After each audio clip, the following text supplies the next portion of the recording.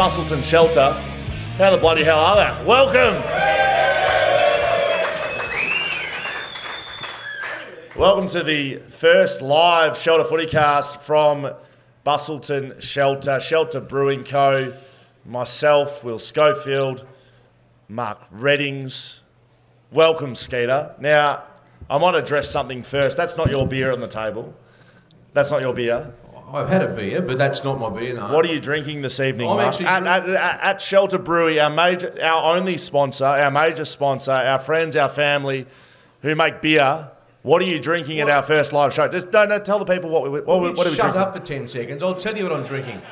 I'm drinking a Shelter Chardonnay or Sauv Blanc. So a Shelter Chardonnay. That's new on the market, by the way. That'll be the next big thing in this part of the world. Take my word. You are an absolute numpty in your own words. I think I'm a little bit loud, Jane. I've got a little reverb happening here, mate. Now, Shelter FootyCast live from Shelter Brewery. Thank you very much for you all coming down. We do appreciate it. We're going to do our very best to give you our West Coast and Fremantle previews. Now, Mark and I both worked that game at Lathlane Park on the weekend. 6 quarters. And if you listened to that, you would have realised that neither of us had much of an idea what was fucking going on. So we're going to give you our expert opinion on the year coming up, 2024.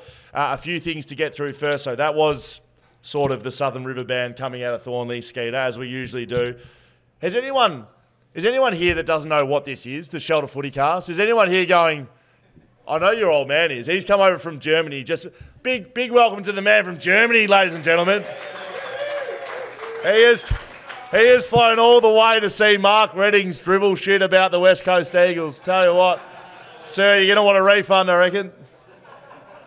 You're more than welcome if I knew some German. In fact, in about 3 hours, I might know some German because the shelters get to that point. But welcome to you. And I've got to say, Schoey, in all seriousness, if I get this many people to my funeral, I reckon I've done well, because this is I thought we might have, in all sincerity, it's very well promoted, but I thought we might have maybe 2 tables and then a couple of wanderers just flying upstairs and thinking, what's going on up here? Yeah, you are used to the wanderers. Now, Skeeta goes to me up here, a little bit rattled.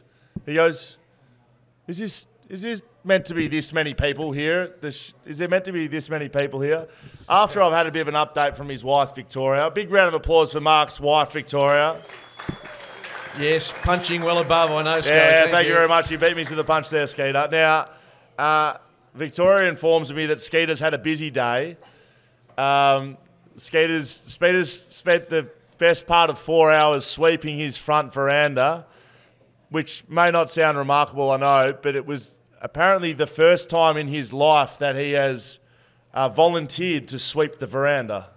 It's true. And I can tell you now, gentlemen, if you are a bit like me and not manually handed gifted, the best bet is to get out in the garden for half an hour. Even you do nothing, just walk around and listen to sport or podcasts like this.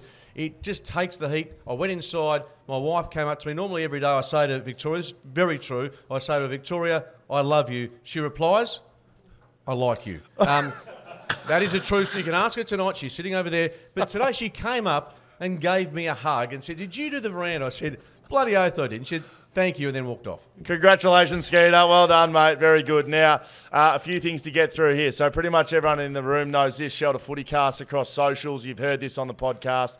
footycast@shelterbrewing.com.au is our email address if you want to send in your questions. Now, people will be listening to this at home. Bad luck. You missed out on the live show. You should have been here. Right? Correct? Am I right? Now, if you would like to contribute to the show today, tonight, live from Shelter, you can see some QR codes on the table. They're on the white pieces of paper. If you... Skeet, do you want to run the people through how you use a QR code? Now, you know, William, that I don't know how this all works. And you know that my ability... And don't you blokes, older blokes, laugh. Half of you pricks don't got no idea either. Let's be honest. Some of the social media skills are required for this show. I've never listened to a podcast, not even ours. And it ain't about to start by telling people how to work a Q code. To work a Q code. Okay. So to get the Q codes working on the tables, take the photo, click on the link. You can contribute live to the podcast. You can send in your questions. Nick, our wonderful producer, will be sending over your questions live to the hot seat over here. Only the very best will make it on. We have some select free beers being poured. So our wonderful server, Leanne, is at the back today. Hi, Leanne. How you going? Everyone say hi, Leanne. Hi, Leanne. So if you would like a beer this evening, you don't need to get up. Leanne will come and serve you today. So just chuck your hand up. Leanne, come and see you. And she'll be doing a bit of serving. I believe, actually, while I'm on the shelter side of things, we've got a lot of shelter staff members in the house. Matty Kipps, I see. Hello, Matty, welcome. I think we do have a newish member, maybe someone that needs to reintroduce themselves to the people. Everyone, a big round of applause for Jason Lane, who's in the house. Congratulations. He's a new member of Shelter. Well done. Congratulations. Welcome to the team, mate. Yes, very good. In-house joke there, Skeeta. Well, speaking of in-house jokes, I did see, when I was just having a bite to eat before, the pilot who took us up for a flight a few months ago, maybe 12 months ago. Zeb, the owner of Shelter, yes? Is he? Yeah, he owns this. He actually owns this place. There you go. That's how much. He's right here. Yep. Yeah, just the sight of him scared the shit out of me because he took us up in that plane, which is no bigger than one of these little tables, and it was a frightening experience. So he tells me he's got a new plane that does backflips. Would you like to go up in it tomorrow? Well, not while he's trying to text someone while he's up in the air, which he was trying to do when I was in there. That wasn't really good for my heart, but thank you very much. Very good. So if you'd like to join in the program, you can do this live. Jump on the QR code, send them to us. If we're dribbling too much shit, like we probably are right now, let us know. You can send in the questions. They'll come in right here. Another big, this is a big announcement, Skeeta. And I know you don't know what's going on here, but I'd like to tell you as well. Our good friends at TASA, Travel and Sports Australia, they are giving away 2 tickets on the plane with the West Coast Eagles to away games this year, as well as 2 tickets to the game in pretty much every one of West Coast Eagles away games. Right here on the Shelter FootyCast, Skeeta. Well, that's big. So you get the excitement, the anticipation of going over with the Eagles when they play Collingwood, and then you jump on the plane when they've been beaten by 10 goals and think, what the hell am I doing on this plane? No, I'm joking. Only joking. Skeeta goes, wow. Hang on, you picked them to finish lower than last year. And that was last. Hang on. It's meant to be, we're meant to sort of tease what we think about each team. This is a preview show, Skeeta. Sorry, yeah, okay. Now, I was talking to some lads before. They asked, who does Mark Reddings go for? Who do you support? I couldn't answer them. No, because I've been doing it for a long time. Oh, you're impartial, are you? I am pretty impartial because I'm telling you, the team that I would most like to win a grand final hasn't won a flag since 1977. The Perth Footy Club in the Waffle. We have been useless for a long time. Nothing has changed in my memory. So that's where my heart lies with Perth. Who is your AFL team? Don't have one. Or who will I have a multi on, possibly? Can you name one? Like who? No, I couldn't. I'd love Fremantle to go well. I loved it when you guys won. So in that sense, no, I didn't grow up in the media. And you ask any of the guys, they're not as passionate as these folk, which is fair enough. Because Matty Pavlich loves the Dockers. Like, he absolutely loves the Freo Dockers. And hates West Coast? Yeah, correct. Okay. But you're not the same. You actually love Freo. I do. I like the Freo Dockers. So we're going to get into that in a little bit. So TASA's giveaway, Travel and Sports Australia, giving this away. So we're doing our first one today on tonight's show. You've got to listen along. Now, you lovely people who are in the crowd are listening along. We give a code word away. Once you get the code word, you chuck it on a website, put your details in, you go in the running to win 2 return airfares to Melbourne, Adelaide, Sydney, wherever West Coast are playing, on the plane with the team, 2 tickets to the games. Does that sound all right? Sound all right? Good trip. Good. So listen out for the code word, please. Now, we've welcomed Jason Lane, the new employee. Welcome, Jason. Beers with Leanne, you know that. Chuck your hand up if you would like a beer as we go on. Beers are mandatory here at the Shelter FootyCast. They go better with Skeet and I talking crap up here. A big welcome to the lads from the Offshore Cup. Are they still up here? Oh, my lads here, the Offshore Cup boys. Big round of applause. Hello, boys. What's the Offshore Cup? Now, Skeet, I was going to ask you the same question, but the lads here are putting their own league together. They've got the footies down here. That's not what the Offshore Cup is. But these boys playing a league down here. Shelter boys look after them. Big supporters of the FootyCast. You actually met a lot of them last year when we did a live show down here. Did I really? Do you remember that? I don't remember much about the last 12 months ago, to be brutally honest with you. So, no, I do apologise. But the Offshore boys, welcome to them. Who would like to hear some football chat? Yes, okay, very good. Let's get into it. Will Schofield, Mark Reading, Show the FootyCast. Sting would usually come in there. Not going to be played. Bye-bye, Angus Brayshaw. He's done and dusted. You spoke to Hamish, our good friend here at BackChat and Show the FootyCast about this morning. But how did Hamish speak about Angus and how he was going? I wasn't there, obviously. It's a disappointing outcome in the end, isn't it? Yeah, I think when he's given so much to the footy club, and it's like anyone, it's been his workplace, it's been his passion, and to get the news from the medical fraternity a week or two ago, look, we knew after the Braden Maynard incident there were some concerns about him he's had, but that's one of many concussions he's had. So he's finished up. I think Melbourne will try and keep him involved in the short term because he's just got that terrific team sort of culture about him and the players love him. So hopefully he keeps himself involved. Hamish seemed to think that he's probably going to maybe slip overseas or go away for a bit because there's nothing worse in his situation than to sit back in the next month or so and watch your teammates go around and you're sitting there either at the ground or at home on your TV. So I think he'll try and get away from it, but there's a spot for him. But as most of you know as well, Angus's partner is Danny Frawley's daughter, and we know the significance of Danny with CTE and how that ended. So I think it was a sensible move in terms of what's going to come in the rest of his life, as much as it hurts now. He's got what you have, and no one else has in this room, to my knowledge, in terms of... Good looks. Handsome. No, I was going to say that. The AFL Premiership Medallion, Wilbur. Yes. That's what I'm about to talk. And that's what he's got. He's got it in 2021. He's got that. He hasn't got the career that he would like in terms of the longevity, but he's got a fantastic reputation. His record speaks for itself, and I think the family themselves, they're just a terrific bunch of young men, and of course the mum and dad, outstanding as well. So we wish Angus all the very best in his afterlife of footy. A lot of WA connections as well with the Brayshaw family. Now, again, I'm stealing some questions here, but chatting to some fans beforehand, Skeeta, one question was asked of me, which I think's, excuse me, very relevant to where we are right now. What is going on with round zero? Like, how on earth right now, at 1 week before the season start, are we loading up for round zero? We're loading up for round zero because the NRL is currently doing what we wish we were doing, and that's being in Las Vegas, preparing to watch some football, their code of football. So that's, in essence, what the AFL's done. They've realised that 4 clubs have gone over there. They're trying to obviously gather a new market, primarily gambling, but what the AFL's hoping to do is pinch a bit of the eyeballs from the northern market. So that's why the early start for the northern clubs. This is it's a pure money play.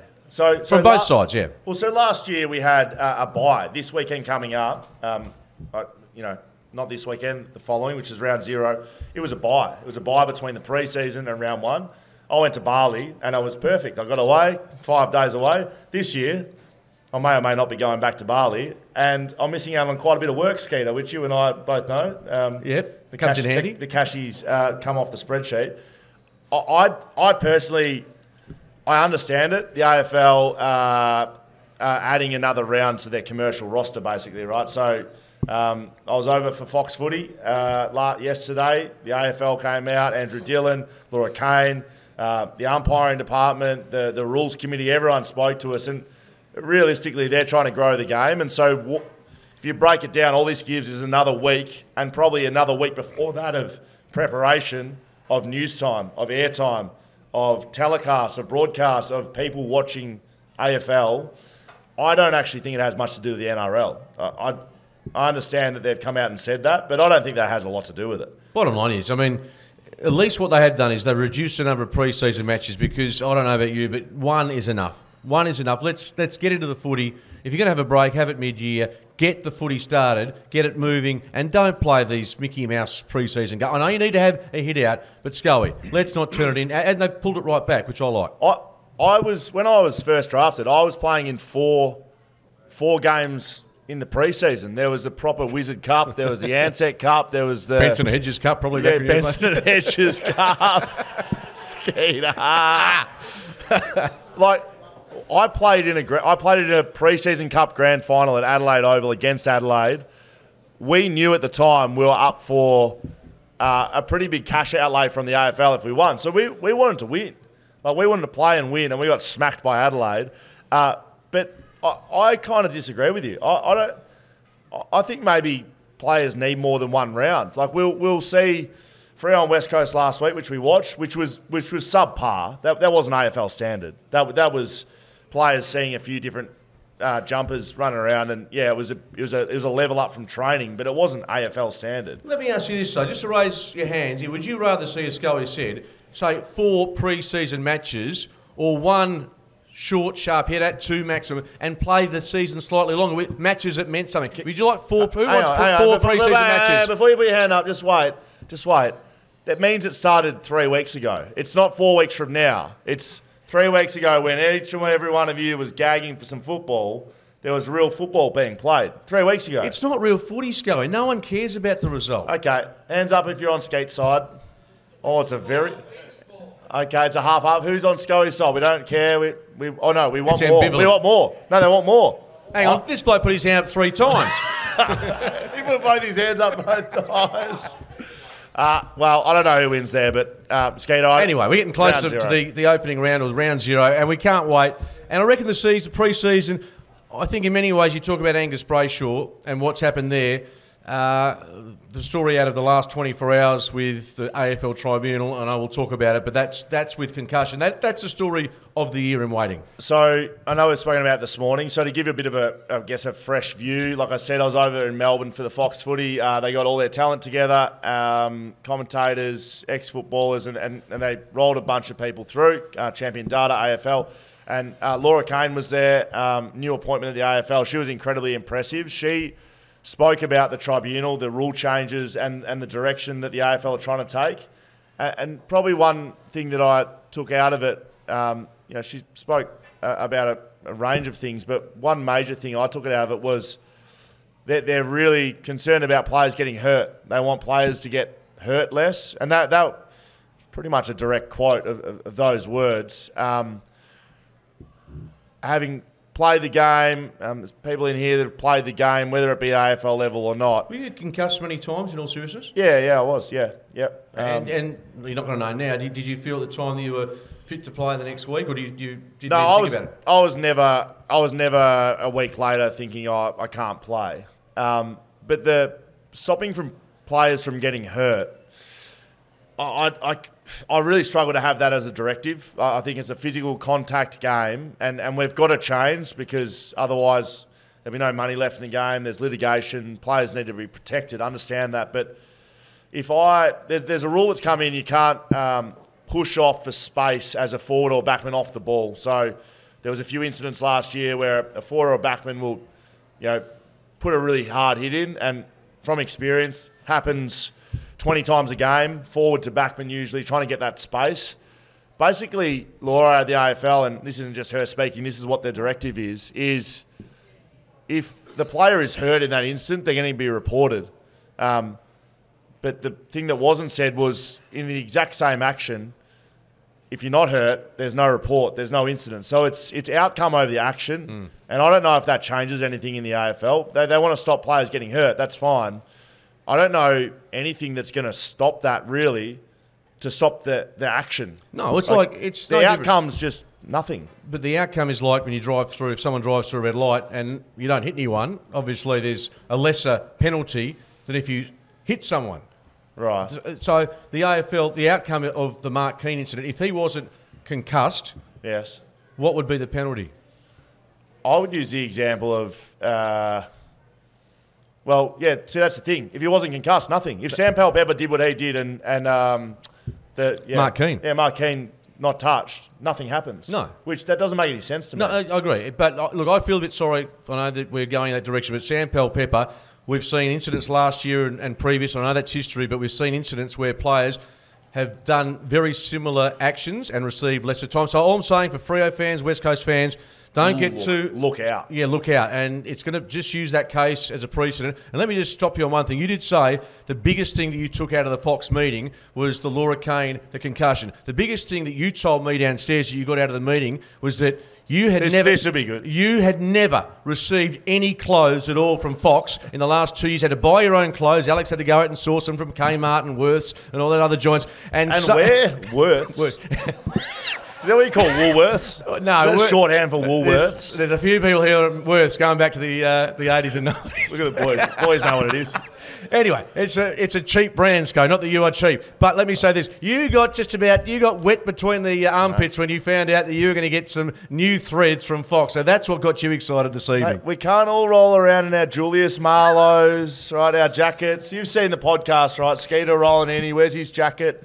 I roll down in my pyjamas. And sometimes shoes. Yeah, that's correct. We've got an office now. I know, we're going places. Well, you are. Very good. Look, I think if it was, to finish up on this, if it was Sam Pepper or if it was Mark Reddings, an incident like that Trouble. was 4 weeks. They were going to make an example of the first person that hit a head.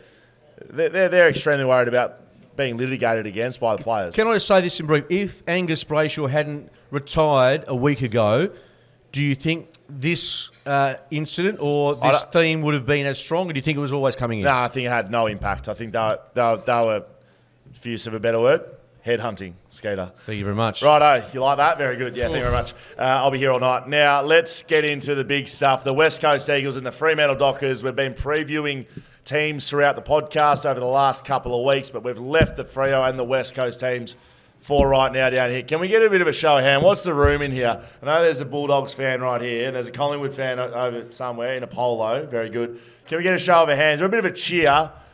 Who's going for the Eagles this year? Yeah. Who's going for the Dockers this year? Yeah. Wowee. Well, that's one. We do quite a few sportsmen's nights, and to be honest, up in the city. Is that right? West Coast get a lot of love. I think that Fremantle's 70-30 probably in that little small survey of supporters. We are south of the river. Of course, very south. Yes, is that right? Although I drove. Is that what the compass says? Very south. You flew in. I just drove in in a humble Kia. But there you go. That is right. Well, your wife drove you here. You didn't drive, but thank you very much. Now, that's true fact. Now let's get into the West Coast Eagles. So we'll leave the best for last today. Sound good? We'll go to the Dockers second. Right, West Coast Eagles season preview 2023 record 3-20, 53% on the percentage Richter. That's about as shit as it gets. Now, 14 defeats by more than 40 points. 4 times last year, one goal kicker kicked more of a score than the entire West Coast Eagles. Can you name them? Charlie Curnow was one. Can I name them? That is the question. Taylor Walker? No? Taylor Walker was one. Someone at Sydney did it. What, Charlie Curnow? One of the Sydney players did it, I think. Was Charlie Curnow? Charlie Curnow was one. Did I say him first? Oh, you probably did. Charlie Curnow, I do switch Taylor up. Walker. People will be listening to the podcast. Any Charlie Cameron? I don't know about Charlie Cameron. I don't think Charlie Cameron. At Brizzy, when Brizzy... Gunston, yes. And was it Nick Larkey? Did someone say North? Was it Nick Larkey? Might have been Jack Gunston, my man. It was Jack Gunston. Very good. That is a stupid. In fact, just because of that, grab yourself a. Bang! Very nice good. Catch, look at this. Skeeta slinging out hats. Well done to Cam Green today, getting the century over there in the Basin Reserve. Is that what he did? Yeah, the Bison played pretty well, your man. Yes. But I think we were 9 for 290 or thereabouts. Day 1 test match. And Cameron Game made 100. Made a ton last over. Is that his first no, it's not his first ton, but he's played beautifully. And so him and the Bison got together, and just the West Aussie pair just steered us out of a bit of a pickle with the New Zealanders. They were gathering around like sheep, just ready to cause some issues for our tail end, so to speak. So the New Zealanders causing some troubles for our tail ends. Is that right? Absolutely. Okay, thank you very much. Now, the ins for West Coast. Look, they've had some good ins. I think they recruited pretty well. Tyler Brockman's a very, very good in for that football club, although I believe he's struggling with a knee injury, and I don't know how serious that one is. Matt Flynn, we know, has done a hamstring tendon. He did that in a captain's run, and let me tell you, a captain's run is a jog at best. It's a gear 3 out of 10. The ruck bag issue. Now, I'm not sure we've discussed it, but for the folk here, the ruck bag was mentioned as being part of how he injured himself. Can you even fathom how that plays out? Spoken to someone who's spoken to Matt, and basically, for those of you who are here, your hamstring, you see under the table? You see on the table? The hamstring tendon runs through here. It runs around the front of your knee, and it attaches at the front, right here. He's torn the tendon off the front of his knee, which apparently is extremely rare. But he'll be out for minimum of 12 weeks, I think. So, like, that was a really astute pickup. They were struggling in the ruck. They had Bailey Williams play there last year, who was outstanding, I thought, to be frank. Matt Flynn was going to be the ruckman. He won't anymore. Clay Hall comes in. Really good pickup. Injured. He's from down south, isn't he? Yeah. Clay Hall, down south boys. But injured as well. Injured. Friendly fire. Not long term, but it's just a accumulation, Schoey, and it's not getting any better. I like Locke Rawlinson. He was picked up in the rookie draft at the start there. He looks good. We saw him on the weekend. They took a couple of reads to start the draft in Harley. We know about Harley, right? Do you want us to break down Harley's every touch he had on the weekend? We're not going to do that. We'll get back to him and Archer Reed as well. And I enjoyed Cohen Livingston's game. Maybe he can step up and be a Matt Flynn type. He's a young type. He's from Perth. You've seen him play. Played Colts footy last year. Missed the grand final because of injury, but I think he averaged something like 16 or 18 disposals a game, kicked 20 goals for the year. He's agile. He's the nephew of Chance Bateman. And, look, he showed enough at the weekend that he can compete. I don't think they're going to find a Max Gawn or an elite ruckman with the Bailey Williams. He competes hard, did really well last year. They just want someone to try and compete in the ruck, which they are desperate now that Flynn's been sidelined. We'll break it down a little bit more, but they lose a fair bit of experience. Shannon Hearn, Nick Natanui, Luke Shuey, we know, out the door. Delisted Luke Foley, which I found a little interesting, but he's gone. Greg Clark's gone. Xavier O'Neill gone. Samo Petrevsky-Seton, a top 10 draft pick after relocating to West Coast, he's gone as well. So a fair bit out the door experience-wise. To start with it, and this is why... last year I was quite bullish on the West Coast Eagles. Very bullish. I thought I'd seen enough. I thought I'd seen real improvement. I thought I'd seen that they'd really improved the way they were playing and the way they were bringing the ball through the corridor and taking it on, and said they'd play finals, and if they didn't... I said they'd play finals, let alone if they won the wooden spoon, I'd run naked around Optus Stadium. Now, I still owe you a naked lap around Optus Stadium. Not me. Just the people of Perth, not me. I was thinking maybe I could trade a naked lap around Optus Stadium for maybe a run down the jetty a little later on. I've done that already. I've done that already. Naked? No, I've done that with the shelter speedos. I've been told by my wife and other friends it wasn't a good look, so we're going to put that on the shelf, but continue. You didn't do the naked lap, so when's that going to happen? And more importantly, getting back to the Eagles. And you forgot to mention Harry Edwards, by the way, who's also gone down with... so we haven't talked about the injuries. So why I'm not bullish this year is I think they're in really poor shape from a list perspective. They lose Matt Flynn, who really changed their way their list was looking. Bailey Williams goes forward. It creates more depth in the forward line. Tim Kelly was out for a while with a hammy. He looks to be okay. Liam Ryan's out of the team right now. Jai Cully's still coming back from that knee injury last year. Jack Darling's had a hammy. So when that happened, it was a 2-week hammy apparently, but shock, he's out for the regular 3 to 4 weeks, which every hamstring in the history of the world is. Ruben Jimby was concussed last week. He'll miss this week. Oscar Allen was sent for scans on his knee. Did we hear that? I don't know what the fuck's going on down there, if I'm really honest. Mate, Oscar Allen, Elijah Hewitt is going to be a superstar. Injured. Dom Sheed from the boundary. Injured. They have that. Harry Edwards, who has had an incredible preseason, has broken his finger. Injured. Jeremy McGovern's been out with an adductor. These players are first 18 players. I don't see how they are competitive with this list that they have right now. I don't think their list is good enough. I wish I could argue with you, Schoey, and what we saw on Saturday. And I don't look. You never judge your entire season on one practice match, but it's about having the quality in the list, but also the availability. And both at this stage are questionable for the Eagles. And at the end of the day, they have to get, if not winning 6 to 8 matches, they have to try and reduce the margin for deficit. That sounds defeatist, but some of the floggings last year, that's just not acceptable for coaches, for anyone at the footy club, and that's what confronts them now. Can they bridge the gap between getting belted and being ultra competitive and winning, obviously, more matches? I agree, mate. Let's have a look at how they're going to play this year, Skeeta. That's their ins and outs and their injuries. Their back line, their midfield, their forward line. Their back line, they have some strength. They have Barras, they have McGovern. I think Jaden Hunt will play back more from what we saw on the weekend. He looked to be a standalone halfback flanker. Brady Hoff, down south boy, he looks good. Put on some weight. He's put on... I've been told he's put somewhere between 10 and 15 kilos on since he got to the footy club, which is very similar profile to me. And me in the last 18 months, right between us. 18 months. As they say, 18 days. Being in a good paddock, I think you could title us in a joke. As Victoria nods away over She's to about our to right. sleep, by the way, because this footy talk doesn't quite, it's not like going to... What? Going to the Eiffel Tower or somewhere exciting. Perfect, great. We'll see you in Paris. Now, I think Hoff is a similar profile to you, yes, but so when I got to the footy club, I was 77 kilos, ringing wet, skinny as. Within 3 years, I was up to about 92 kilos, so that's similar to what he's done. I really like the look of him.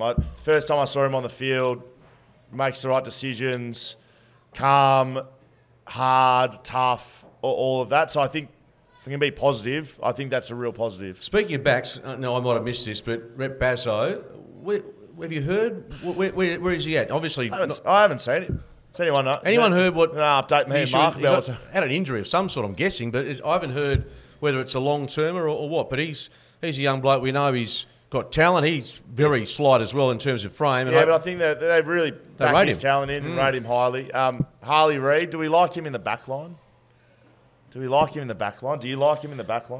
You know, that's the first time I've seen him live, and he started in the middle, most quarters, played a bit down back. I wonder if this is just the Eagles' early stages of his career. I don't know any other kid that's been, we the media, and obviously the West has done a fairly comprehensive background on him. I don't think anyone has been able to put a number of times that his name's been mentioned for, albeit number one draft pick. So I just hope he can get some footy under his belt. I think the Eagles will try and put him in cotton wool as much as they can. He got cramp late in the game.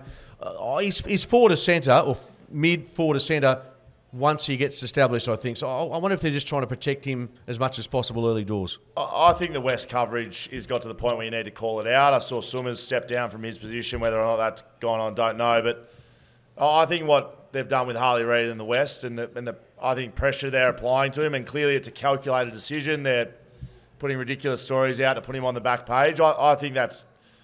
Look, disgrace is a harsh word, but I think the line they've taken with that, I think it's dangerous for an 18-year-old number one draft pick. I understand there's a lot of coverage around him, but there's more stuff you can put on the back page other than Harley Reid. So I won't go on about it, but I'm not overly comfortable with how they've been covering his game and what's going on there. Their midfield, look, I think West Coast on paper, their midfield is good. It's very good.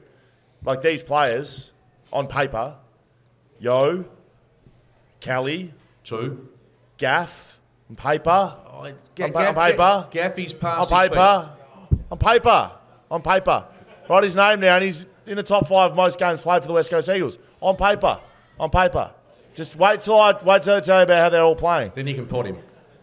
Jimby, Harley Reid, like that's a good midfield on paper, is it not? If I'm comparing it to some of the better midfields in the AFL. Oliver, Petrarca, Bontempelli. Yeah. Okay, give me the number of A-listers in the Eagles midfield. I'm talking about... Yo at his best, on paper. At his best. Gaff at his best. Kelly at his best. Just wait. All these blokes on their best day, right? But we have not, for 2 to 3 years, seen any of these players... I don't think we've seen 2 of them at the same time at their best. We've seen Kelly. Like Kelly, you cannot criticise Kelly's season last year. Very good. He was outstanding. He was consistent. He played every game. He maybe won the best and fairest by a streak, and he deserved it. He was outstanding. That's why he was brought to the football club. But we haven't seen a midfield. We've seen midfielders at stages, but I think that's been a massive disappointment. And they have no ruckman now. No, and look, your boy, Ruben Jimby. The boy. He might be the boy. He looks like an Adonis, but... Tell you what, have you had abs like that at any stage in your career? Marcus? Well, put it this way, Victoria would be looking at me with a lot more admiration than what she does now, but... But let me point this out, and on a footy note, and I know we like to take the piss, I want to see what Ruben Jimby turns into this year. Yeah, and it's only his second year. Last year he seemed to be a tackling machine, a nullifier. Is that his Is that his one wood, or is he going to be a player to create and become an attacking weapon, or is he more a nullifier? Oh, look, this might just be the progression and a natural progression. He should be the attacker. He has the skills. You can see he's strong enough. He's hard. He's quick. He's got a big kick on him. He's got a raking left foot. He needs some dental work, but apart from that, yeah. Absolutely. Now, make sure you get your questions in. I'm starting to get some questions through. I can see some of them. Very good. Skeety, can you get any glasses on or? No, I can see it but no, I'm just happy. No, there's some questions coming in. So, ask to put your hand up if you... Anyway, sorry. Thanks, Ricard. Thank you very much. Put that on the teleprompter. Keep getting your questions in. Nicholas is siphoning them in. Can you please put them where I'm on the run sheet as well? Thank you, Nicholas. Now, their forward line. I think this is the big improvement part for the West Coast Eagles. Bailey Williams, as a forward, would have been a big help. But they lose him. I think at the moment West Coast has depth, right, in their forward line. It's the only line they have depth. They have depth at key position. Darling, Allen. Should have started with Allen. He's their best player. Allen, Darling, Waterman, Marek. Right? I think that's depth at key position. If you added Bailey Williams to that mix, that's serious depth. You lose Bailey Williams, that's why that's a big issue. And then at small forward, I think they have depth. Jamie Cripps has been a good player for a long time. He's been one of the first pick players at West Coast for a reason. He's an effort player. He plays a role. He kicks goals. He does everything he's meant to do pretty much every week. He's consistent. You add a Noah Long in. You add a Tyler Brockman in. You have goal kickers. You have spark. Liam Ryan gets fit. And that's a forward line. But again... half of those blokes I just mentioned are injured. Oscar Allen's having scans. Liam Ryan, we won't see him. Tyler Brockman's injured at the moment. So, and Bailey Williams is, of course, in the ruck position. So, I think they can improve in the forward line. Clearly, they finished bottom of the ladder. They were absolutely shithouse last year. But I think they can kick more goals than they did last year. Yeah, they'll have to understand that. I mean, Oscar Allen kicking in excess of 50 goals, which is, in modern footy, still a tough ask. So. He's going to have to do that again. Jack Darling is at the back end of his career but still demands a quality defender. I think their biggest upside is in their small forwards if they can stay in terms of adding to the goal supply. Jamie Cripps, you mentioned Tyler Brockman. I think they can. And Noah Long, I'll touch on him later, but Noah Long, he didn't hit the scoreboard much last year, but he's very highly thought of, so much so that Oscar Allen, at the captain's call in Melbourne this week, was it this week? End of last week, whenever it was, he said... and whether he was half tongue-in-cheek, but I don't think he was. He said, in terms of a future captain, Noah Long, he mentioned as someone who could lead. So he's got high raps to the footy club. It's a big ask to kick 30 or 40 goals as a small forward. Only the likes of Phil Matera and, know that Sonny Walters has done it from a WA perspective for some time. But that's what West Coast need. I think the small forwards to help out Darling, Williams, and, of course, Allen, who is going to get the best defender and is going to be really put under the pump by the best defensive players in the comp. Any players we missed out on, West Coast fans? Anyone you want to hear about? Anyone you want to throw out? Jai Cully. Yeah, like it. Look, I think it's going to be difficult coming back from an ACL, to be frank. Like, he's they've got big raps on him. He's apparently got a big tank. He's strong. He was that number one pick in that mid-season draft when he came in. He played some games, and they almost played him like a Ruben, what they were doing with Jimby, a bit of a stopper. I think there's room for a stopper in that midfield. If your best midfield is Kelly, Yo, Jimby, Harley Reid, there's not many stoppers there, are they? They're quite frankly, they're all front runners. So you need someone to do that. So if he can get himself right, I've had a few updates. Like he's pretty close to being back. He's been running and training and he's not a while off. Like, he's very close to playing. This is a huge generalisation, but I'm happy for someone to tell me that once you've had an ACL, a knee reco, I had one when I was 15. It's ended a very ordinary career early. But once you have a knee reco, can you name a player, in all seriousness, this is a question, Jai Cully, name a player that's come back from one to any recos and has been a better player? I might be wrong. You might be able to think straight away. Petrarca's done ACL. He's done an ACL. Good shout. Nat Fyfe. He did his ACL, didn't he? Or did he break his leg? He broke his leg, I think, yeah. But, yeah, they're few and far between. That's who we could get. But there's... Petrarca, he stitched you up there. well, okay, that's one. Give me three others. And there's a lot of ACLs. Great, Max Gorn. Keep him coming. Maxie Who Gorn. else? Who else have we got? There's two Keep him Melbourne coming. players. Keep him coming. Who else have we got? In 30 years, that's good. Well done. That's fantastic. Keep going, Schoey. And here's a hat for you boys. Come and get him. I'm not throwing it. I can't throw that far. I've got the weak arms. Come and Nat grab my lads. 5. Nat 5. Petrarca. Hang on. I dispute that. I don't reckon Fife had an ACL. He had an ACL, did he? He broke his leg. I reckon we give it to him. He did break his leg. Who's Maxi Gorn? There was a double. These boys. Well, you got to be bloody louder over there, big fella. Who did he say? Who would you say has come back better? Max Gorn. Is that Maxi Gorn and Petrarca? You blokes have been collaborating. Get stuffed. Okay, thank you. This is brilliant. If we can keep stitching Skeeta up, that'll be. Paul Salmon. He was a gene. No, he did his in the mid-80s. Wasn't he wearing a mattress for at least 5 years? He's underrating Paul Salmon as a forward. He was a premier full forward back in the 80s for Essendon, as you know. And he had a bad Rico going back in time. He came back as good as what he was before, you reckon? My point is, it's difficult. I'm saying this with sincerity for a player to come back and be as good. You mentioned two champions. Jai Culley's got up against him. Now, this is a question. I'll say this is from Taj. This is from Taj. Hello, Taj. Now, how long do you think the older Eagle players will last, Skeeta? Jack Darling, Andrew Gaff. We just spoke about them. How long will they last for? Hang on. You played with both these blokes and you're asking me. I'll give you my opinion. I think Jack Darling, what does he kick, 600? At least. 600 plus? I mean, he is a great of that football club. He's a bit like, you go back through time with the Eagles, there have always been whipping boys. Let's name them. Peter Sumich, even though he was kicking goals, he was back in 91 under Mick, he had 200 shots at goal. Josh Kennedy he didn't ever become a whipping boy. Well, no, he didn't, but Fraser Gehrig did. That's another player. Anyone else from West Coast? Brett Spinks.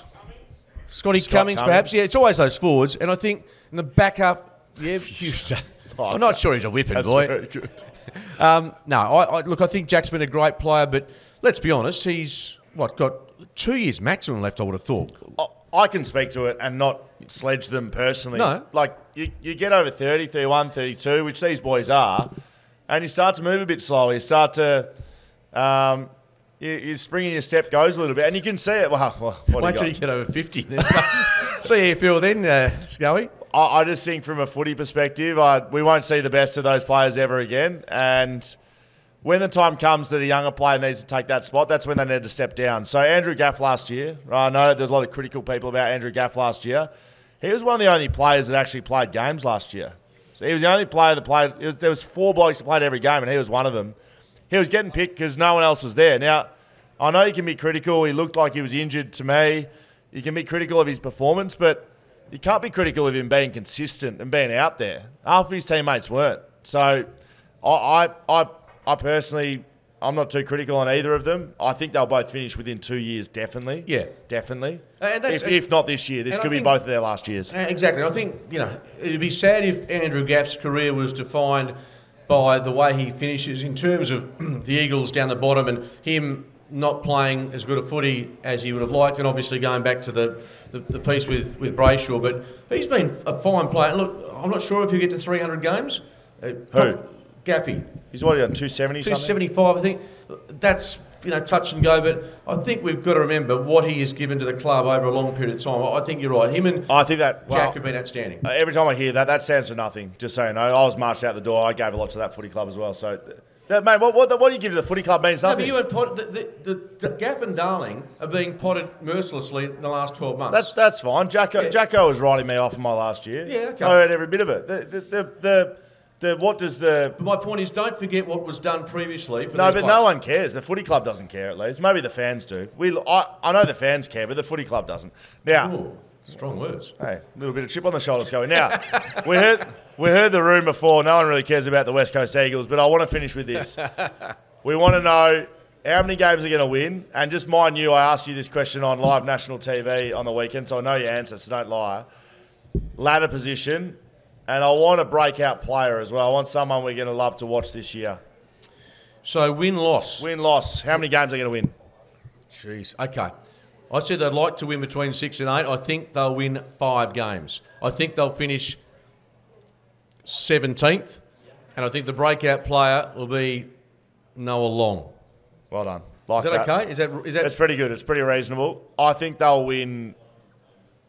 Mate, I looked at this. I looked at the fixture on the way over here on the flight to Bustleton on beautiful Jetstar service in the middle seat with a seat back in my forehead after a lovely 6-year-old man chucked it back into my skull. Yeah, but hang on. A hostess was sitting in her lap at the time, so that's okay. It wasn't my lap. I can tell you that right now. I think they. I don't see how they win more than 2 games. I can't say who they beat. More than 2 games. I don't know who are they going to. Who are they going to beat? They beat the Giants last year in Perth. Yeah, I realise that. They beat the Bulldogs late in the season. They were playing for finals. I think they'll be worse than they were last year. Sorry, sir, Bulldog supporter. I think they'll be worse than they were last year. I don't think they'll be better, unfortunately. I don't see how they. I can't disagree with you, but surely 2 games, so they'll be worse. So they won 3 last year. I think they'll win 2 this year. And if that's the case, then the coach will be gone before the end of the season. Yep. Ladder position, 17th. So I think North Melbourne probably win less than them. Really? So you reckon North will win either 1 or 2 games for the year? I mean, yeah, maybe they'll probably beat. They'll probably be a bit better than they were last year, but I don't think that they'll be much better. So it's just them, Hawthorn and West Coast at the bottom. Breakout player for mine. Got to stay in the back line. Spoke about him before. Brady Hoff. I think he's going to be a really big part of that back line. Smart, clean, tough, hard, everything you know as West Coast backman for West Coast players out there. Now, that's enough about West Coast. Jeez, they're going to be shit this year. Let's get on to the Freo Dockers. Let's go, right? What everyone's here for. The Bustleton Shelter Brewing. Skeeter's finished his Chardonnay. If we get another Shelter Chardonnay up the front. It goes okay. I know you blokes love drinking pints of beer. You do understand it's not a Shelter Chardonnay. You understand that they don't make wine. Really? No, I'm just having mixing. Don't point at Victoria. Well, she wants a Chardonnay. She's not your boss. Well, she is your boss. Really? What time are we going home, Vic? Right. Time to get into Freo. Let's get into this. Freo Dockers. Right, okay. We're going to start with a question from the crowd. It's anonymous. You didn't want to put your name to it. You didn't want a free little hat or drink because we're giving out free pints. Did I mention that? We're giving out free pints? Now we've got some questions, don't we? I'm into wine and the Dockers. Is there a wine that pairs with disappointment? Come on. Someone's got to own up to that. That's very good. Someone get him a beer. Tommy, can we grab him a beer, please? Thank you very much. He's up the back in the Miami Hurricanes jersey, if you don't mind. Skeeter, you're the wine man. Can you pair a wine with disappointment? Well, not really, but when you've been gutted like Fremantle, I suppose you've had a few hurlos over the years, so maybe a Merlot for you, sir. But I sympathise. You know what? Do you sympathise? I do. I mean, and people knock Dockers supporters say how tough it's been. Bullshit. You look at teams in the competition. St Kilda, 1966, 1 flag. Go back to 2016, the Western Bulldogs / Footscray. Where's our Western Bulldogs man? That must Jason have been Lane, a new employee. Jason must have been the greatest day. The one. That's okay. They won their grand final first time since 54. So you're saying there's Melbourne going back before Perth. The drought was enormous. And Collingwood, God bless them last year, but they'd won 1958, 1990, 2010, and then, of course... Geelong? What about Geelong? Geelong's last time was 63 before 07. 100%. They're tough to win. Have you been in the Collingwood crowd, though? I have been in the Collingwood crowd. Thank you. Thank you, Thomas. All I'm saying is, Fremantle supporters, I understand there's disappointment. I'm a Perth man. I know exactly about losing regularly. I know about wooden spoons. But there's hope. Trust me, with the list they've got, with the trajectory they're going, don't just dismiss them in the next 5 years. I agree. Let's get into some positivity because I like the Freo Dockers this year a lot. A couple of their additions are exciting. Cooper Simpson. Skeeter said on the coverage on the weekend, his new favourite player. He's your man. Yeah. You were that fucking happy with him, you called him Connor. Well, I was a bit excited, but pick 35, Cooper Simpson. I don't know if anyone saw the game on the weekend, but... Let's not get ahead of ourselves. He's probably not going to be picking up 30 touches and kicking 3 goals initially, but he's got pace, skill. Not sure if he's mid or small forward, but when it comes to draft picks, I think he's going to be one little shining light, and hopefully he gets some time this year. Hopefully it's not because of injuries. Hopefully it's because he's complementing what's already there. Jeremy Sharp from the Gold Coast Suns. I think he could play a role. He could play on the wing round one. Oscar McDonald looked pretty good as well. So it leads us straight into the outs. I was really critical of the Freo Footy Club at the end of last year. I hope, if you've been listening along, I've been pretty fair on Freo. I've been a big Freo fan. Call it as I see it. Lots of merchandise still to get away, haven't we? We do have some flag mantle T-shirts that we can sell, still in the closet somewhere. I think letting Joel Hamling walk out the door, Liam Henry walk out the door, Lachie Schultz walk out the door, Nathan Wilson, Travis Collier, all these blokes that leave, and we had some last year and the year before, I think they should be doing better to keep their list together. But in saying all of that, I also think they're doing a pretty good job at filling the gaps. I think Jeremy Sharp fills the Liam Henry gap because Liam Henry, if you remember, he played almost every game in the wing last year for you guys, and he was good. I thought he had a pretty good season. Jeremy Sharp may step straight into that. Oscar McDonald may be that depth player that Joel Hamling was. Yeah, true. Absolutely. So, and one player that's come into the mix, he's playing tomorrow night, I think, in a practice match over there at Port Adelaide, is Pat Voss. I think he's got Voss. We saw him in the second simulation match, which we wanted to be there right to the very end to see all of it, and we were for about 6 hours. Pat Voss took a couple of good marks. I was late for dinner. He showed a little bit as well. Now, if one thing the Dockers have got in terms of their forward line, and there's been a question mark about their productivity or their ability to hit the scoreboard, they have got some, if they develop, some really tall weapons. I mean, Luke Jackson, I think, has had the best pre-season in his time in the AFL. Josh Tracy's just dying to burst out of his skin. He's going to explode. Jai Amos, we know his potential. There's three tools. And then you've got the small forwards that they need. Obviously, Lachie Schultz is massive. But, I'm bullish about their forward half set up with their key forwards if they get it right. It's well said. They do have a couple of injuries.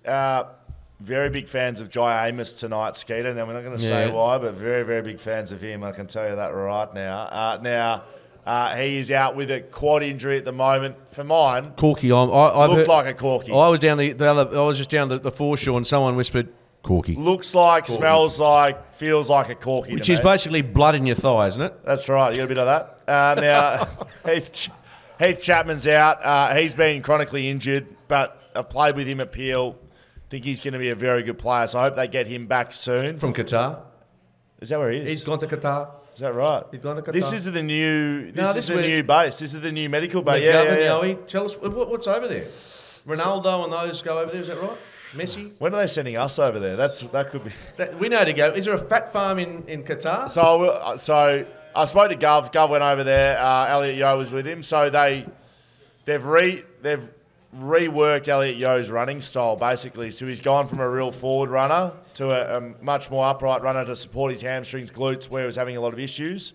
I believe they have a lot of specialists in one building. So instead of going to a physio down in Mandurah, and then you go to the weight specialist in Margaret River, and then you see your coach in Busso, you get them all in one building. You go from room to room to room. You get a centralised plan, and they do it all there. That's what I'm told. So his running style's very upright now, correct? Yes. So I'm just trying. The only person I can think that has, and you'll agree with me, a running style that was just so stiff. So stiff was Forrest Gump. Remember seeing Forrest run? And how stiff was he? And he just kept. He had a very, very straight. His spine was These Chardonnays from Shelter go down beautifully. That's very good. Yeah, very, very good. If you are down in the Shelters, you can try an Italian Pilsner just out. Nice little new beautiful. release. One of those, yeah. Correct. Thank you very much. So they've got a few injuries. I think they're okay, though. I think the injuries, most of them are TBCs. Most of them, they're coming back. Most of them are to players that aren't in their starting 18. So injuries, excuse me, they're not the issue with the Dockers. The issue with the Dockers is, and again, this calling how I see it, last year they had the 14th ranked defence and the 13th ranked offence. They were below average side in every part of the football. So to improve as a footy club, for instance, a St Kilda, they were one of the lowest scoring, the fourth lowest scoring side in the AFL, but they had an elite defence. So they just need to get better offensively. Freo need to get better across the board. They need better attack, better defence. So they need to get better moving the footy, and better defending it. So that's why it's going to be difficult to improve. I agree, but the two aspects that I noticed last year, maybe not so specific with stats, pretty obvious. Their first quarters were crap. They started half an hour behind every other team most days, most matches. And you agree with me if you're a Freo fan. The other aspect... It's a good point. Yeah, they were poor in that area. So I think if you can improve that element of your game. The other thing is, start this... I know it sounds pretty basic. Start the season well. They get beaten, but Ross Lyon gave them a coaching clinic at Marvel in round 1. North got them in round 2, from memory. You're chasing your tail. I know it's only 2 matches, but if they can beat Brisbane, which sounds tough on paper... But the grand finalists are gettable. First up, I think, given a lesser preparation. And look, they should have beaten them last year. If they can get Brisbane early, they can get away to a flyer, be ahead of the ledger. I think good things can happen with Fremantle. But you've got to get things right early, Schoey. Otherwise, I know there are cases where teams fly home, but you'd rather have points in the bank for a team like Freo. It builds confidence, momentum, and a really good feeling around the club. So they have Brisbane at home, North Melbourne away. Gettable. Adelaide at home. They're all winnable. Carlton at home. No, they're all. And then Port Adelaide away. Yeah, I mean, if you win, you say 5 games, they should be able to win 3 or 5 or 4 or 5. If you're playing finals, you have to be ahead of the ledger at some stage, and why not do it early? No. If they aren't as a positive ledger there at the end of that, if they aren't 3 and 2, if they're 2 and 3, if they're 1 and 4. Yeah. 1. I think it's difficult to make finals. 2, it's not impossible, just difficult. Yeah. 2, we've had a fair bit of coverage over the coach, Justin Longmuir, who will be on BackChat on Monday, actually, Skeeta. We had interviewed Justin Longmuir one-on-one, which has been very good. I actually did a function with him about a year ago. I know you're going to talk about it, but he's taken his contractual talks out of having a manager to doing it himself. And look, you don't keep coaches on because they're good blokes, but I don't reckon I've met... there's a lot of good blokes in footy. He's one of the more down-to-earth, lovely blokes in footy. Again, win-loss ratio is all you determine footy coaches on, but he's a terrific bloke. I reckon he is. I can vouch for that, but he's in the last year of his contract. If they start 1 and 4, he's going to be in a lot of trouble. Agreed, Freo fans, or not? So I'd love to hear some questions for Justin Longmuir that we got on Monday, or maybe right now. We've got a few free beers to hand out, Skeeta. So if you want to put your hand out, you want to put them up here. Love to hear some questions. Justin Longmuir, what are our thoughts, Freo fans? Tell me, Mick fella. You're talking about the offense and like the ball rank third. Yes.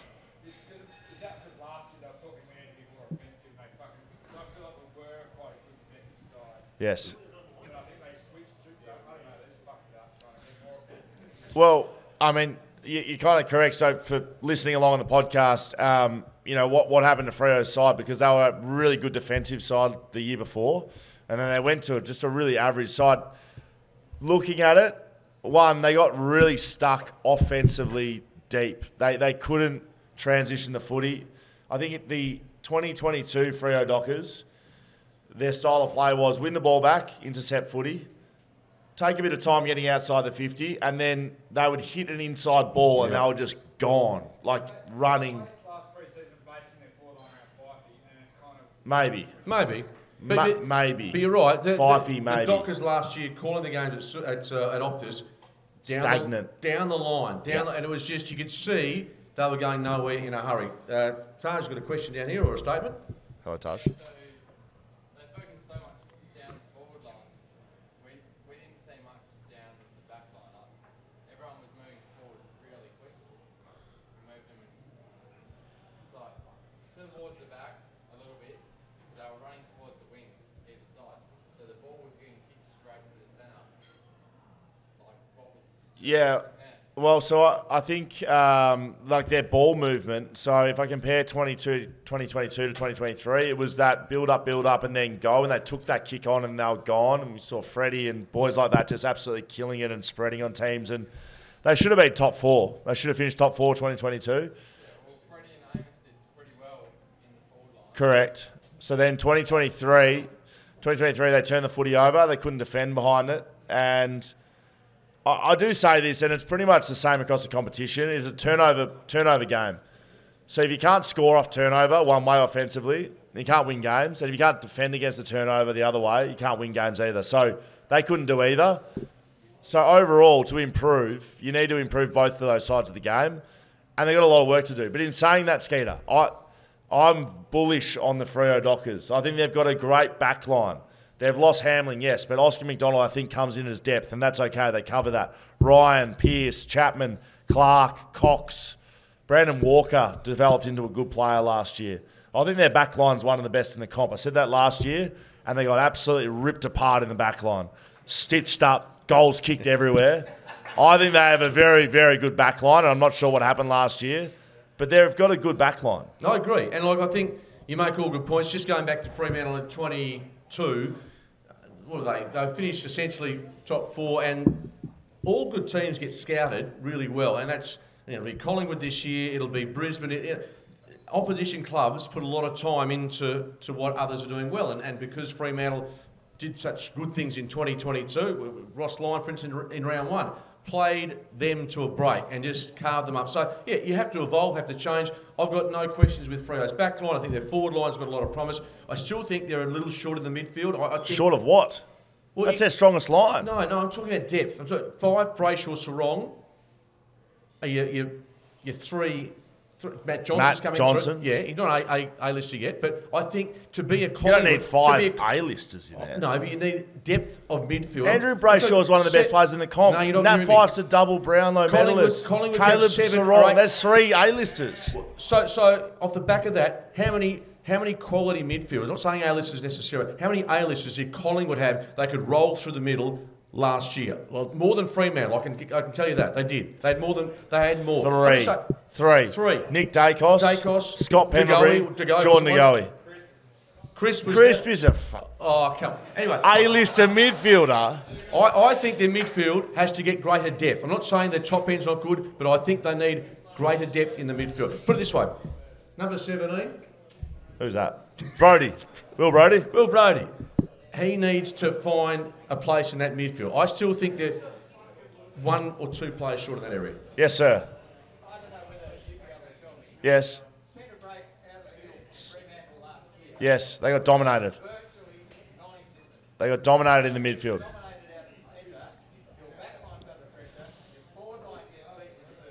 Yeah, completely agree. So, for listening along, centre bouncers dominated it. Centre bouncers Freo last year. Clearance. You lose the clearance game. You lose the field position. It's honestly, it's a really simple game. Every coach in the AFL right now is trying to win centre clearance, get field position, defend behind it. If they can't score, they want to turn the ball over and get it back in there. That's literally 18 clubs right now. It's just who can do it better. So Collingwood last year, they defended brilliantly in clutch situations where it was a one-on-one contest and they won the one-on-one contest. It's not a complex game. Win the contest, win the turnover battle, kick goals, win games. And Freo couldn't do that last year. So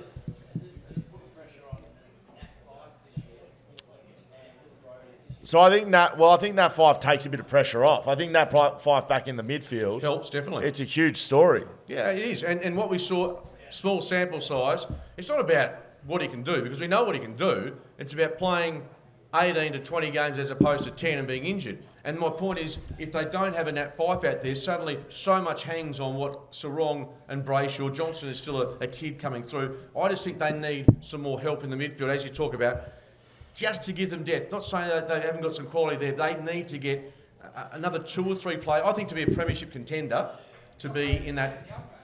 Hayden Young. We forgot about Hayden Young, A-lister.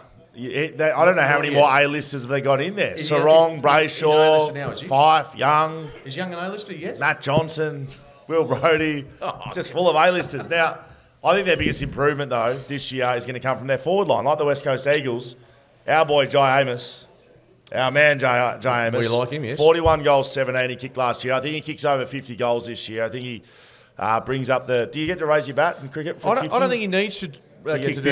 If he kicks 40 again, and given that he's going to have hopefully support from other talls and other smalls, I think 40 as your base and as your, anything between 40 and 50 in modern day footy, I think is a massive tick. I think he kicks 50. Thank you, Skeeta. Tracy kicked 15 last year, 15 goals, 6. I think he kicks at least 30 goals. I think he has a big year this year. He's a blow-up player for mine this year. And Luke Jackson as a standalone forward, maybe chopping every now in the ruck. He kicked 22 goals last year. I think he kicks 30 as well. So There's your goals made up from Schultz. So Schultz kicked 33 last year. How do you replace Lockie Schultz? My boy, Tom Emmett. Tom Emmett, Josh Emmett, Matt Emmett. If you're watching the coverage, you know what I'm talking about. I missed his name 3 times. Tom Emmett, I reckon he's better than Lockie Schultz. I reckon he's Freo fans, Lockie Schultz, the effort, the chases, the tackles, the hardness. But I think he could be better. Next time we'll see him will be in round 1, by the way, because he's not playing tomorrow night. I think he's out with illness, but he's not playing. But we've seen enough, and you made a good call. Last year, you got a bit of a sample of what he could do, but I think in the first half of that game against West Coast, you thought, hello, this is a guy that does all of those Lockie Schultz type things. So, no, it's a good shout-out. Make sure you're getting a beer into you. If you like a beer, put your hand up. We'll get some beers out to you. We're going to get to some crowd questions very shortly. Can we get some over to the Amos family over here? They would like some Taj would like 10 beers. I played on Matty Taberner. So, Matt Taberner, great question. I found him really difficult to play on. Is he weird? It's a great question. Great question. I've been told...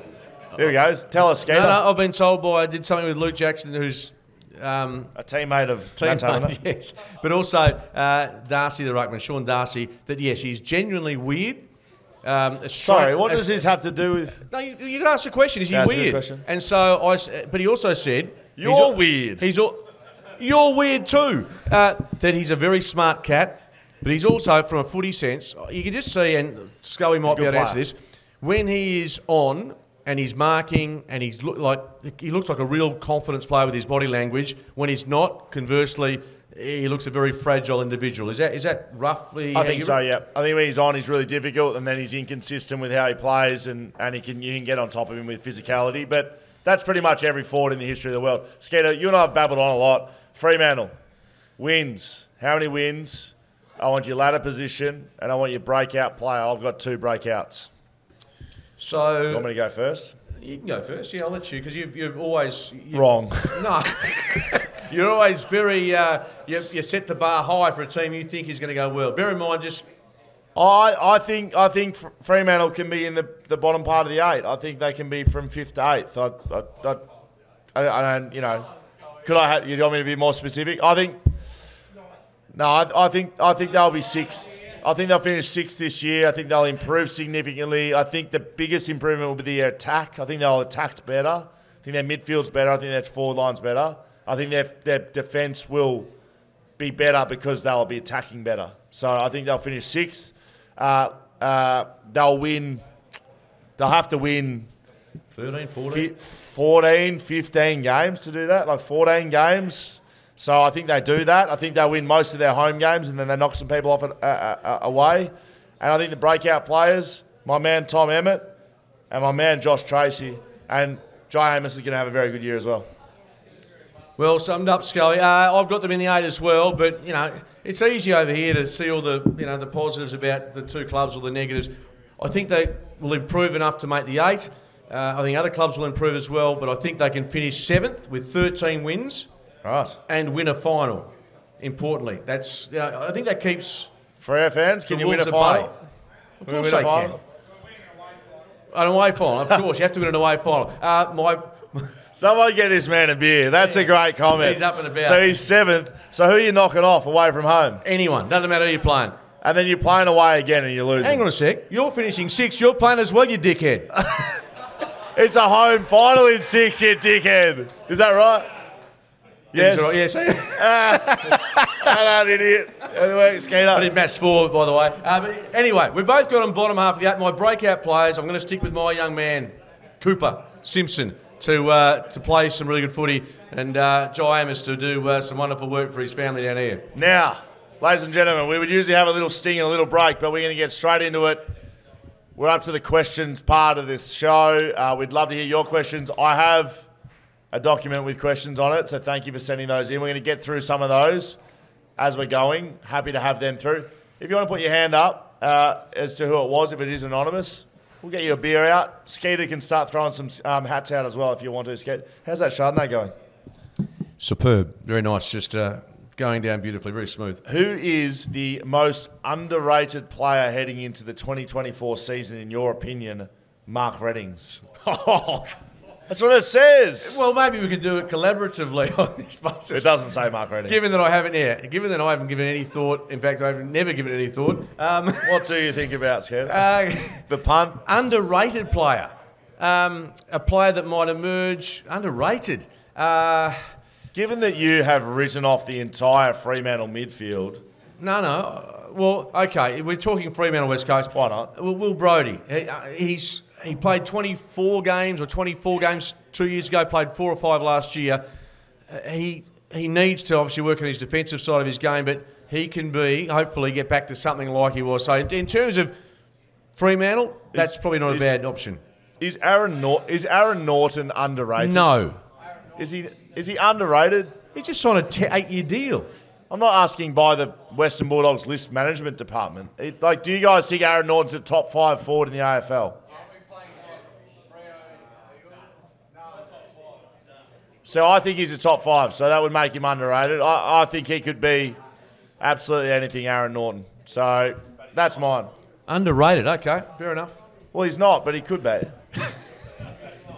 Not yet.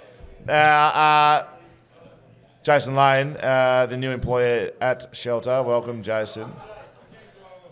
Busso boy, can Joe Amos kick 50 goals this year? Yes, he can, as I said. Very good, very good.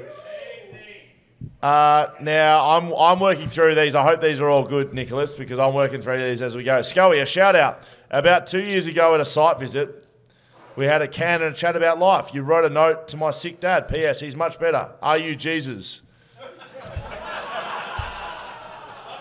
Oh, man, Josco. Hey, I remember you, Josco. Good man.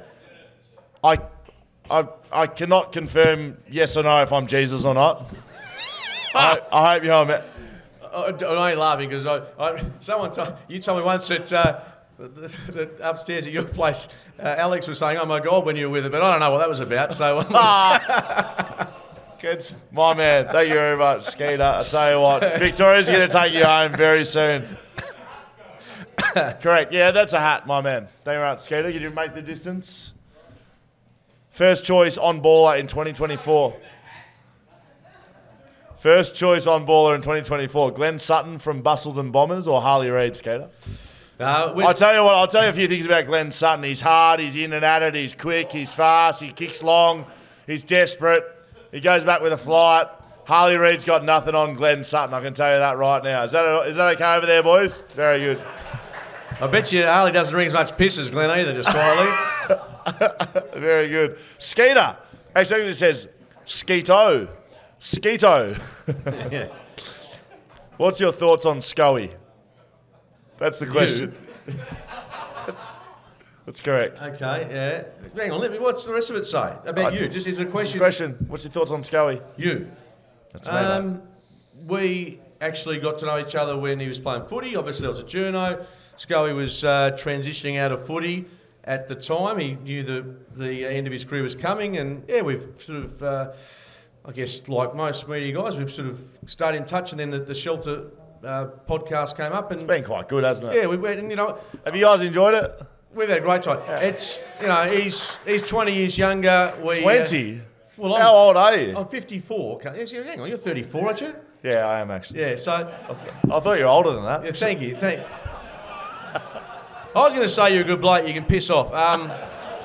No, lovely family. One of our daughters babysits. That has been a nice actual little side of our friendship. We've had some...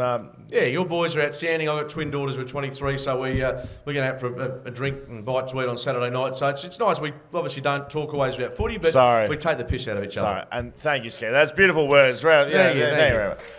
So... at the back end of that he just mumbled through was, we're just going to dinner on Saturday night. So before, Skeeta was absolutely sooking up a storm. Piss off. He goes, that's crap. We've got dinner with you and Alex, which I'm really looking forward to. But actually being gifted some free tickets to the Pink concert on the weekend. I was just wondering if we could maybe change the night on the Saturday night. We can go down to Incorrect. See Pink swinging off the the metal ball swinging through the sky. And that's Miley Cyrus, you dickhead. Go on. What's the boys' chances of a Brownlow? Who's asked that? Very good. You already had a hat, sir. The boys' chances of a Brownlow. I think Ruben Jimby should be playing on a half-back flank. I don't think he should be playing in the midfield. I love him, and I'll talk him up every day on all of my podcasts, wherever I speak about him, because I like him as a person, and I think he's a good man, and I think he's a good footballer. But I think he should be on a half-back flank in a good side. If he was playing at Collingwood, if he was playing at Melbourne with a good midfield, he's playing at the Bulldogs with a good midfield. I know they haven't been great, but he's playing at a good side with a good midfield. He would not be playing in the midfield. So I don't know if we want him, as West Coast fans, playing in the midfield. I don't think that's his best position. I think he's playing there because they have no depth in that position. I just hope, given the work that he's done in his first year and what's demanded of him so early in his career, that it isn't to the detriment of him long term. We don't think he'll win the Brownlow, but in all seriousness, not yet. Is he still eligible for the Rising Star, or because he's played too many games? Yes. Okay, so that's done. But bottom line is, he's just got to try and keep his body. And again, I'm interested to see what he becomes, because I still don't quite know how the Eagles are going to use him this year. I think like a big running halfback flanker is what he should be, and I don't mean that as a fade into obscurity halfback flanker. I mean best in the comp type distributor, line breaker, Shannon Hearn type areas. That's what I think he should be. This is from Terry. Where can I get a Bison T-shirt from? Terry, very good, Terry. If anyone's seen our work, Bison, if you like a beer and you're a bit fat like Skeeta, we do have a Bison T-shirt available online. Thank you, Terry. What? As you scull your Chardonnay. Just occasionally like to walk out of this without some sort of any self-esteem. Just for Western Fist is my man. Now, we're wrapping this up. A couple more questions. How long do you think it'll take, Mark Reddings, for the fans here, a lot of them, how long do you think it'll take for Fremantle to win a premiership? From Scotty. Great question, Scotty. I think within a decade. That might sound a long time, but I think... decade? That meant the team playing right now doesn't win a premiership. Well, there'll be elements of that team in there. I think within a decade. It could be 5 years. Okay. Do you think within the next 3 years? Well, so I'd like you to get a bit more specific. Okay, I think within 7 years. I think this group, most of this group, and they draft well, I still think they need some pieces of the puzzle. Currently, I don't think they can't win a flag with the team they've got now, in my opinion. I think they win a flag within 4 years. I think 3 is a bit silly. I think 4 is just a little bit less than silly, but it's still pretty silly. You know what? Do you disagree? Put your hand, give me some fingers. How many fingers? They're bloody hard to win, that's all I'm saying. And I hope it is in 4 years or less. It's a great question. Scotty, where are you? Scotty. There's a couple of caps there. Yeah, Scotty, where are you? Thank you, Scotty. Great question. All right, this is going long. Here you go, Scotty. No, this is going pear-shaped. Almost. Get that to Scotty. Every AFL, every year in the AFL, they do the sprint. Should they mix it up this year? King of the pack, but make it Mason Cox against 100 footy fans. Who's written that one in? That's very good. Oh, man. Oh, yeah. And every footy fan wearing goggles like the big boy. Correct. Correct. He can't see. That's suggesting that he's not playing in the grand final this year, right? Is that, while we're up here and wrapping up, any more questions from the crowd? You want to yell them out? You want us to go over any players? You want to hear our thoughts and feelings? You want to? There's actually a few people stayed. That's really. You're very surprised there's one person here. I'm surprised. You're surprised your wife's here. Yes. I'm surprised he is. That might even. Other back.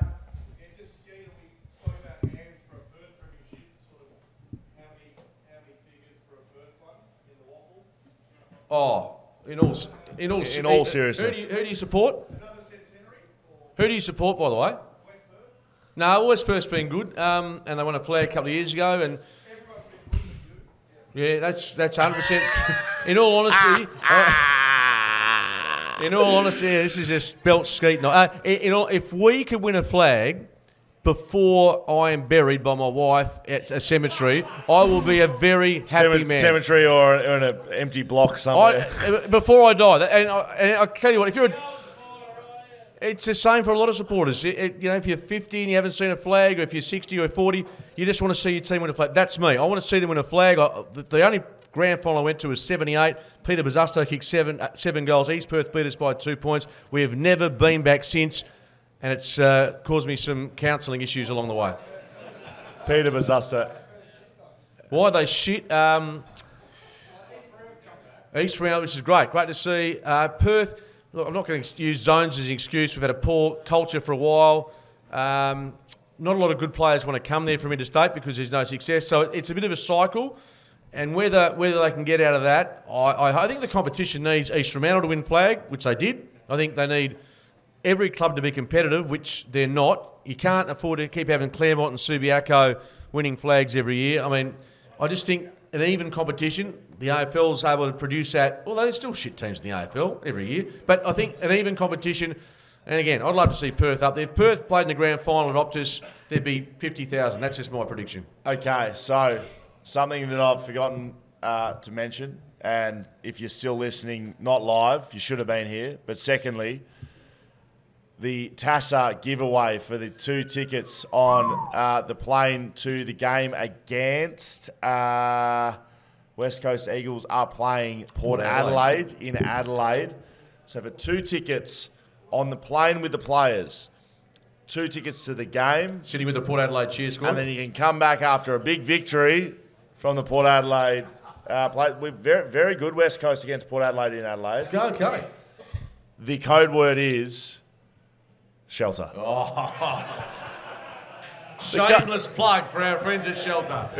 If you put Shelter Chardonnay in, you can have 2 entries. I bet you Tommy and the boys start making Chardonnay Shelter or Sauv Blanc. Where are they going to do that? I got no fucking idea where they're making it, but they're going to make something that sounds good with an S. Guys, we've gone well over time, but we hope you've had... Have you had fun? Has it been all right? We really appreciate you guys coming down. A big round of applause to Shelter and everyone involved there. Big round of applause. Paul, Tom, all the crew. Got to also thank... Go on. Oh, Here we go. yeah. So as we know, if you're listening, you're a big fan of this podcast, Skeeta loves a bit of a... Well, a junket. No, some people like to camp. Some people like to go in caravans. I like the Hilton across the road. I'm going to be honest with you. So I just like to stump. We've got a nice view of the ocean. Thank you to Tommy, the jetty, and thank you, the Hilton. The Hilton, Des. yes, the Hilton. Desi here tonight. Is he here? Anyway, the Hilton, it's a good spot. And in all sincerity, we've had some great hospitality. We've had a lot of people here tonight. They all love their footy. Most of them like the podcast, which again, I'm still trying to come to terms with. They listen to the stuff we come up with. But we have fun. We like each other. We give each other a bit of stick. And most importantly, love the feedback you guys give us. And in all sincerity, let's hope we have one or both teams. We hope both. We love both. Teams in WA going well. I know Eagles hate the Dockers and vice versa. But if we can get both teams going okay, footy's a lot more fun to talk about. I agree. Well said, Skeeta, right? Ladies and gentlemen, that's the Shelter FootyCast. You can follow us on Instagram, Shelter FootyCast on Instagram. Skeeta, get your daughters to do that one for you because you don't know what you're doing there. FootyCast at shelterbrewing.com.au to send in your questions. Skeeta will be hanging around to sign some autographs a bit later on. You are a speeding muppet, you are. We'd love to hang around. We'll either be up here or downstairs, Tom's saying. Is there a nightclub open tonight, by the way, anywhere in town? To finish off, thank you very much, ladies and gentlemen. Mark Reddings, Will Schofield, Shelter FootyCast.